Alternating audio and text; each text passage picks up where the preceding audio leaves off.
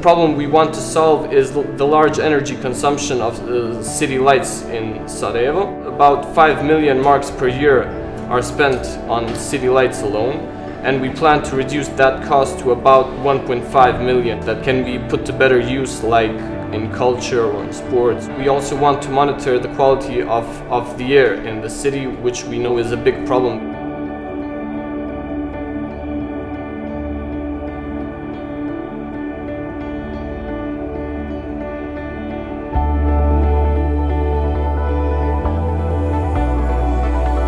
We plan on doing that by replacing all of the city lights with LED lights, which will reduce the consumption from 30 to 80%. We will try to optimize the brightness of the LED lights in real time according to the lighting settings in the surrounding and the motion of the people passing by and vehicles passing by. On some lamps we're going to install sensors of heat and humidity and air quality to measure the statistics of air quality.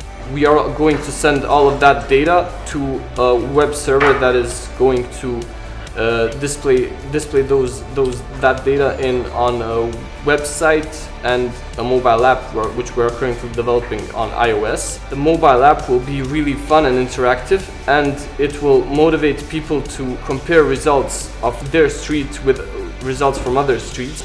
The street with the cleanest air will get a special marker on the map and make a competition that if a street has the green marker for a long period of time, the street gets some kind of reward.